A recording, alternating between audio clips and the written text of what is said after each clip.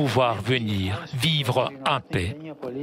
De même, je souhaite un engagement politique national et international renouvelé pour favoriser la stabilité du Liban traversé par une crise interne qui risque de perdre son identité et de se trouver encore plus impliqué dans les tensions régionales.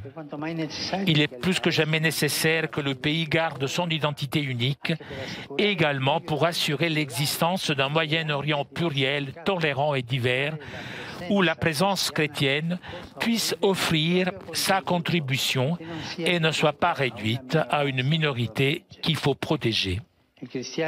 Les chrétiens constituent le tissu conjonctif historique et social du Liban et à travers les multiples œuvres éducatives, sanitaires et caritatives, la possibilité de continuer à œuvrer pour le bien du pays dont ils ont été les fondateurs doit leur être assurée.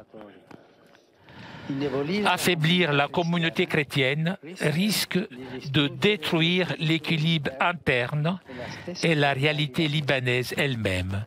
La présence des réfugiés syriens et palestiniens doit être aussi abordée dans cette optique. De plus, en absence d'un processus urgent de reprise économique et de reconstruction, l'on risque la faillite du pays, avec la conséquence possible de dangereuses dérives fondamentalistes. Il est donc nécessaire que tous les responsables politiques et religieux, les intérêts particuliers ayant été mis de côté, s'engagent à poursuivre la justice et à mettre en œuvre de vraies réformes pour le bien des citoyens, en agissant de manière transparente et en assumant la responsabilité de leur action.